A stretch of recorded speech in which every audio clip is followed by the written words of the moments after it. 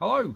Gives me great pleasure to show you some of these fantastic Spartans by Vendel, now produced by Thistle Rose Miniatures, 28mm pewter miniatures, and they're absolutely lovely. I've really enjoyed painting these guys. This is the Spartan Command. I've got a few more Spartans to show you, and then a few others from other groups such as Greek archers and so on, to give you an impression. They're all works in progress, but I've finished my small army of Spartans, and as I say, they've been a lot of fun painting these guys up. Only things I've done slightly differently this time to my normal is I've actually used some oil paints on this guy's red cloak to give it that real vibrancy, which I've been trying to get from some other acrylic paints but never really hit it.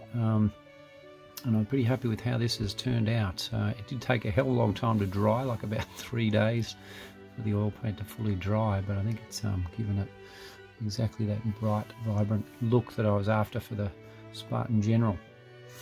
Let's get these guys aside and I'll bring on some of the Spartan hoplites. First group, got the classic Pilos helmets. Spears, they come with those soft metal ones which I mentioned in the unboxing, which are all a bit bent and don't excite me, so I changed them all over to those ones which I think are from Victrix from memory, plastic spears. Also notice a few sidearms that I've just added, again Victrix ones, because initially when I looked at them I thought it was obviously the one guy in the line of thorax and the other cuirass ones I thought were all the same, but in fact they have all got some very subtle variations. And Bill Hupp, the main man at Thistle Rose, said that he, as much as he loves having all the subtle variations, he finds it very hard when he's putting them in bags of 4 to make sure that he's got one of each variant, because yeah, it can be quite hard to pick. You've got to look at them very carefully to see. Sometimes there's just a little difference in how they're standing, or head slightly turned to the side, or some sort of little extra buckle or brooch on some of their equipment that's different. Reminds me when I was a kid, they used to have in the newspaper often 2 pictures, like a puzzle, 2 pictures side by side, which at first glance looked identical, but then once you looked at them for some time and very carefully, you could detect all these minor differences, and there'd be a list on the next page of all the 20 different subtle things that were distinguishing the 2 pictures. So it's a bit like that with these figures. Stare at them for hours trying to work out who's who and what's different, which is quite cool, but it also enables them to be ranked up like that very easily on a small base. Second bunch of hoplites, a little bit more ornate. Done their helmets a bit more fancy style. These guys obviously just have the Pilos helmets. I wouldn't mind getting another set of them. I think I need at least 2 little ranks of those guys. But the other ones, yeah, I had a bit of fun making them a bit more vibrant and ornate and colourful. Some of them I've used red inks for their skirts there. Some I think I used the red speed paint, so a very subtle variety of reds amongst the Spartans. And at this stage I just decided I'll leave their shields straight bronze. I think it looks pretty good actually. I was looking for some similar shield transfers for these guys, but I didn't have enough, and I just thought actually they probably look as good if not better without, so I think I'll leave them as they are. Yeah, I'm extra happy with them. They took a while to put together, mostly because I wanted them to be quite high quality. Yeah, and I think they're fabulous. The scale I did show the other day compared to Victrix and so on, they're almost identical scales, so they work really well. So they're the main guys I've got to show, but then I've got quite a few that I'm working on that are various stages of production, so I'll give you a quick whip through them as well. The other thing to mention is that their historical accuracy is high. They've tried to model them on the Osprey books, to get the uniforms as correct as possible. Colin Patton is the sculptor, and as I say, he's gone to great lengths to put in some subtle variety even in the the guys that can easily be ranked up. Osprey books, if you haven't seen them, there's some great ones. It's the only one I've got at the moment. I'm getting some Greek and Persian ones coming. Yeah, nice little books that give interesting descriptions of ancient armies and also fantastic pictures of their appearances. So they're a great resource. Alright, I think I'll clear out the Spartans and we'll see how we're going with some of the other work in progress troops.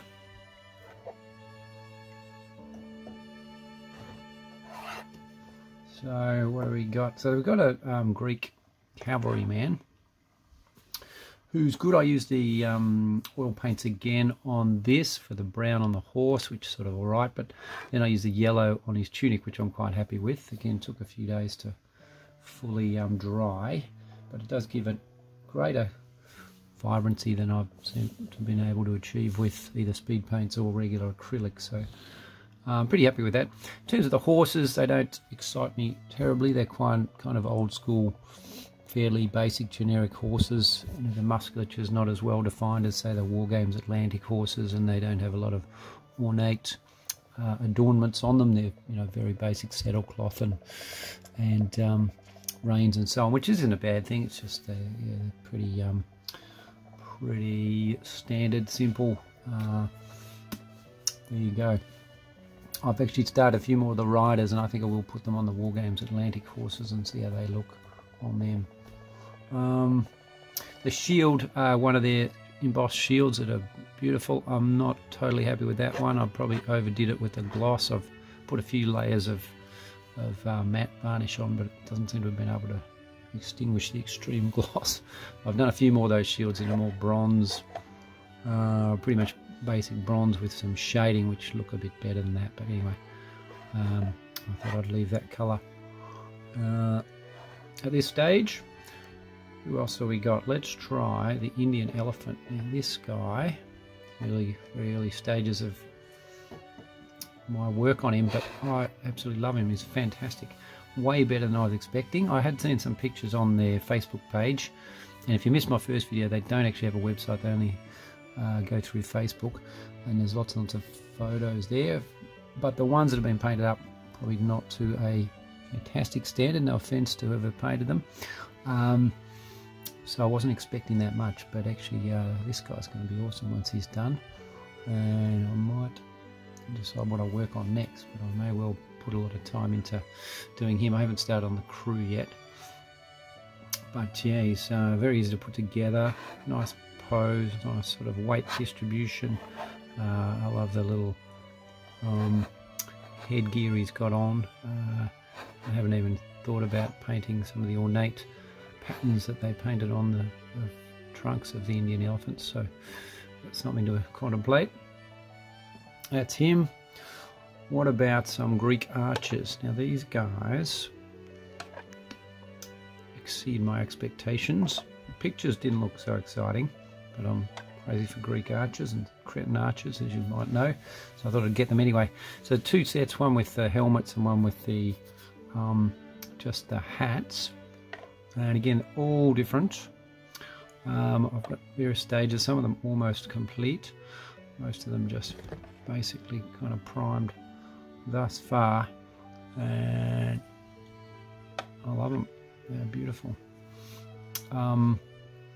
Couple of issues there. You'll notice a few there have arrows. I've added them. They're from Victrix. None of them come with arrows, and they're all fairly similar poses, and no one pulling an arrow out of their quiver or anything like that.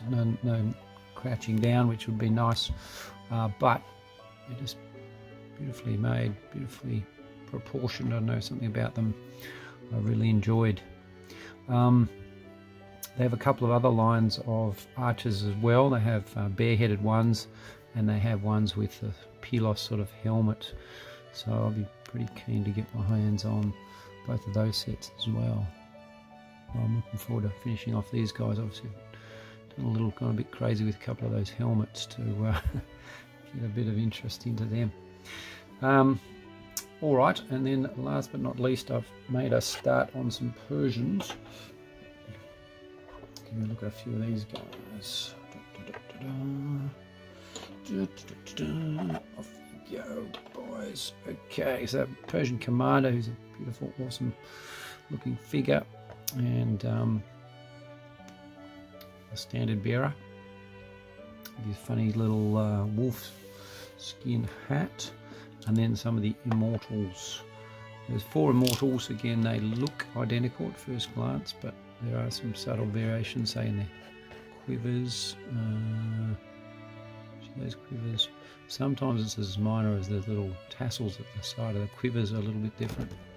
But anyway, I'd say you've got to stare at them for a while to really be sure what you're looking at. The Persians intimidate me a bit, because they're, particularly immortals, so ornately dressed normally with such a lot of patterns and colours and so on. I've sort of started these guys early on, but I've got a bit stuck on them, kind of equivalent of writer's block, painter's block, because I'm just not quite sure how to proceed with doing justice to these guys. I have, as I've ordered the Osprey book on the ancient Persians, so hopefully that might set me in the right direction. But at the moment I'm leaning towards the Greeks just because they're a bit easier to paint. Anyhow, I hope you like that and whet your appetite. There's plenty more to come. I will be showing off all these guys once I've got around to finishing them off. And you know, the ones I've got are a very small selection of the quite large range that Thistle Rose have for the ancient Vendel miniatures. They've got lots more Spartans in more attacking pose. They've got naked Spartans, got more commands. They've got Macedonians. Some of them look fantastic.